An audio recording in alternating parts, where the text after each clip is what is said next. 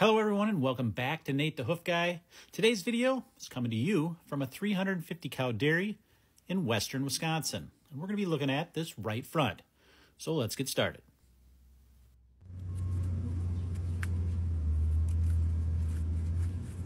So with the pickup of a whole bunch of new subscribers, along with that comes a lot of questions. So today's video, I'm going to try to cover as many of those as I can. First of which being, how do I know where the problem is?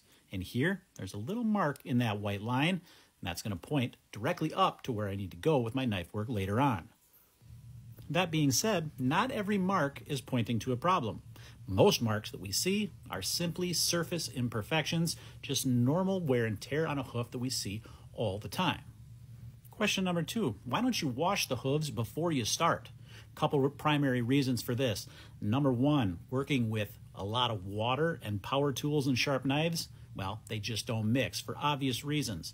Also, you can't possibly get the area clean that I need to because it's up underneath this layer of hoof. So I wait to do the cleaning after I've gotten that all opened up.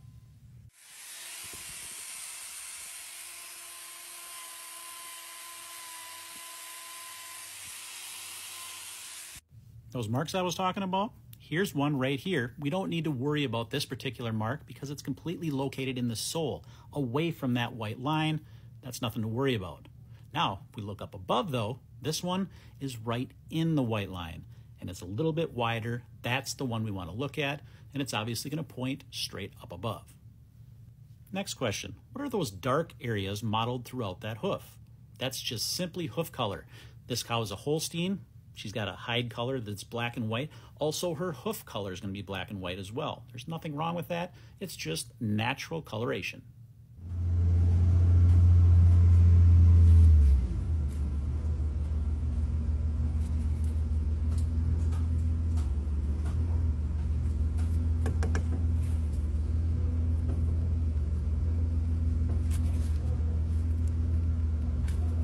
So what we've got here is a white line defect. And what that means is there's basically a separation between the outside wall of the hoof and the sole of the hoof right in the white line. The white line is what connects those two.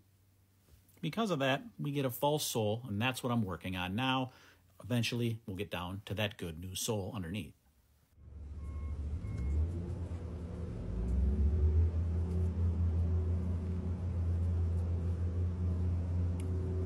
So what exactly causes this to happen? Well, it all boils down ultimately to pressure.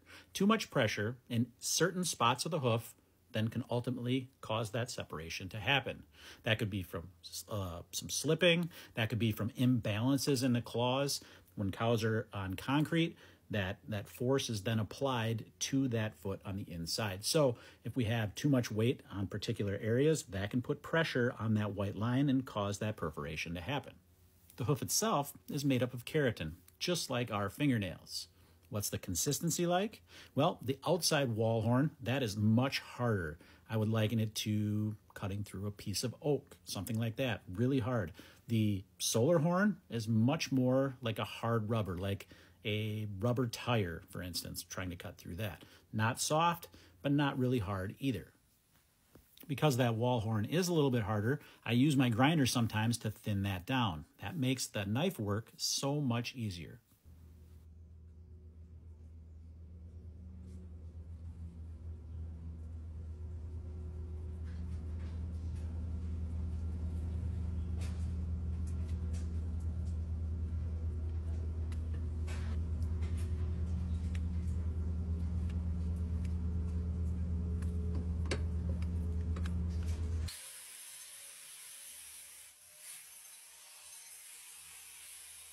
Many of you lately have been asking, why do I put some glue on the side of the hoof when I put this rubber block on? At the end of the video, you're going to get to see exactly what that does.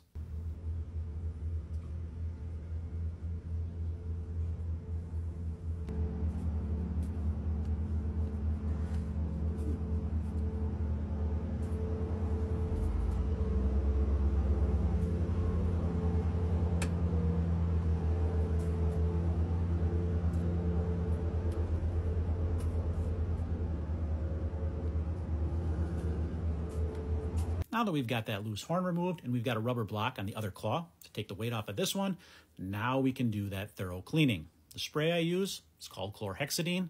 It's an antiseptic.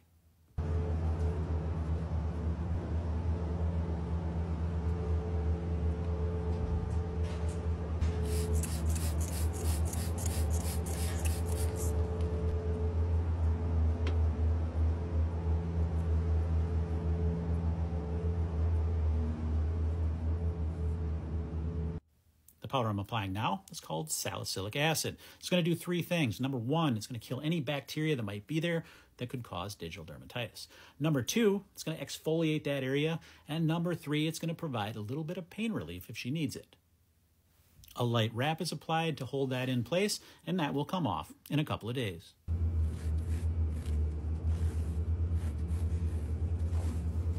Now we'll put this foot down and you'll be able to see why I apply that glue to the side of the hoof.